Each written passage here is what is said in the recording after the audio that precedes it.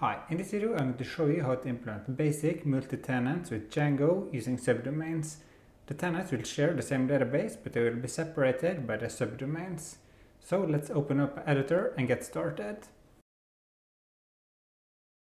The first thing I'm going to do is to create and activate a virtual environment. To do this, I say virtual env and then the name, which is just example, and then I can go into it.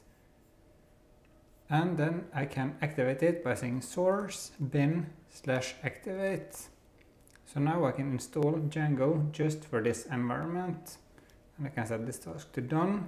And then I install Django and create a new project. To do this, I say pip install Django. This will install the newest version of Django and also some few dependencies that Django has.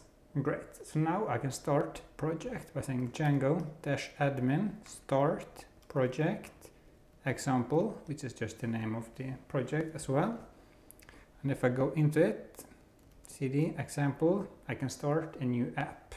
So I can just add this to done, just so that I know that I've done everything correct. So create a new app for tenants and add it to the installed apps. And then I say Python manage.py start app tenant, and I have open up the code here to the left. So if I go into example and example settings.py, I can go down to installed apps and say tenant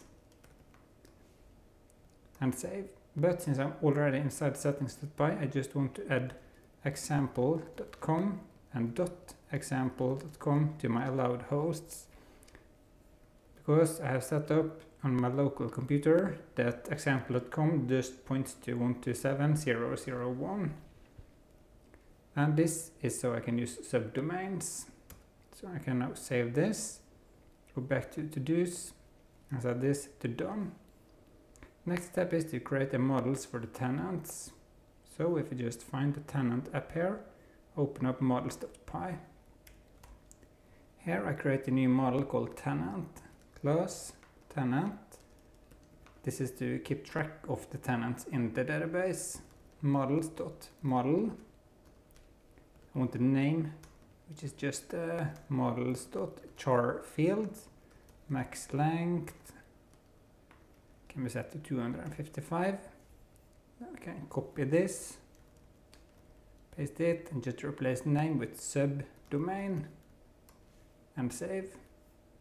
So if I now say Python manage.py make migrations and Python manage.py migrate to update the database, and as you can see here, I created a new model called tenant, and then below here I create one more model, class tenant aware model, models.model. I don't want this to be added to the database. This is just something I'm going to reuse for the other models. Here I want just one reference to the tenant. So tenant equals models.foreign key, pass in tenant, and one delete models.cascade. And then the last model I want to create is the member model, which is members for the team or tenant. So class member, this is going to inherit this, so I can copy tenant aware model, and I can copy the name up here, which would be the name of the member. So if I now save, I can update the database again, migrate, perfect. So now I can set this to done, and then I need to add these three models, or two of them, to the admin interface. So if I find admin.py, here I can say from.models import tenant and member, and then I register them by saying admin.site.register register tenant and admin.site register member. And then I want to create a super user, so I can go into the admin interface and add a few of these. So Python manage.py create super user admin at example.com, and the password too common, but I still want to use it since this is just a test. And then I can run the server again. And if I now go to example.com :8000 and /admin, I can sign in here with the user I just created. And as you can see here now, I can add members and I can add tenants. So let's just add 2 of them. Tenant 1, save and add another. Tenant 2, and save. So now I have 2 tenants in the database. And just to make sure that everything is okay, I'm going to add 1 member to each of the team. So member in tenant 1 and member in tenant 2. Save. So now everything there should be okay. So now I can go back to the to-do list again. I can set this to done, and I can set this task to done. Next step is to create a utilities file. Here I want a function for getting the host name and 1 function for getting the tenants from the database. This is just to make things simpler. So in here, create a new file, utilities.py. And here I need to import the tenant model from .models import tenant, and def get host name, pass in the request parameter, return request dot get host dot split. I need to split it on the port in case there are, and then we just get the first one dot lower. So this will give us the domain name or the URL you are on, and then 1 function called get def get tenant, pass in the request again, host name equals get host name. So then we use this function, just pass in the request parameter, and then we need to get the subdomain equals hostname.split, just split it on the dot, and we also want to get the first one because that is the one we have before our main domain name.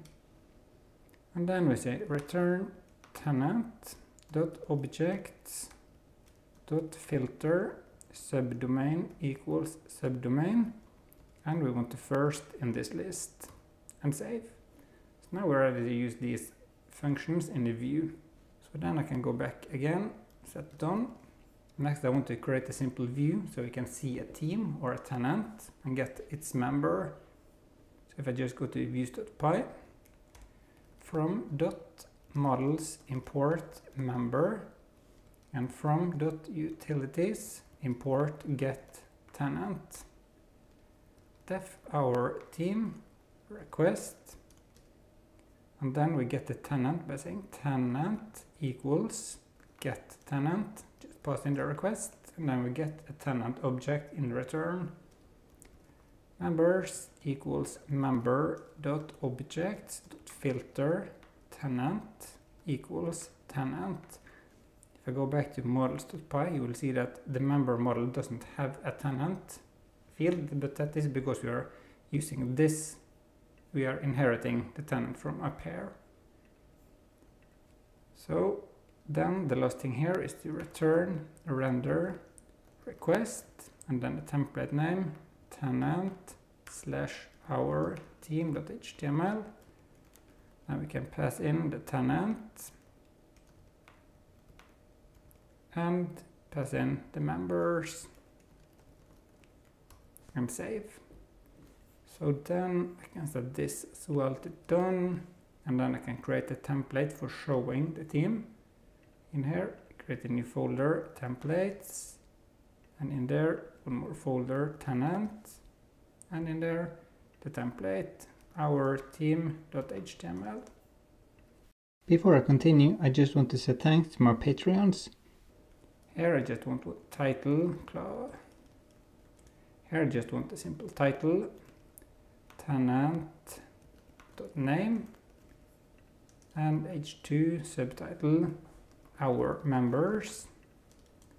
UL, and here I can loop through the members for member in members, li member.name. Then we need to close the and for loop and save. So I can set this as well to done, and then I need to import this to the urls.py file. So if I just find it there, I can say from tenant.views import our team path, our team slash, pass in the name of the view and just set the name and save. So now I can set this to done. The server is running, but I want to show you my hosts file, because to test this locally I set up example.com, tenant1.example.com and tenant2.example.com to point at 127.0.0.1. So if I go to a browser to test this, you'll see that I get this. But if I go to tenant1.example.com /our team, you'll see member in tenant1 and the title tenant1. If I change this to tenant2, you'll see tenant2 and member in tenant2. So this can obviously be expanded to use authentication and much more things like that. But I hope you liked this video, and if you did, please click like and share below. If you have any questions, feel free to leave a comment and I answer as soon as I can. So see you in the next video.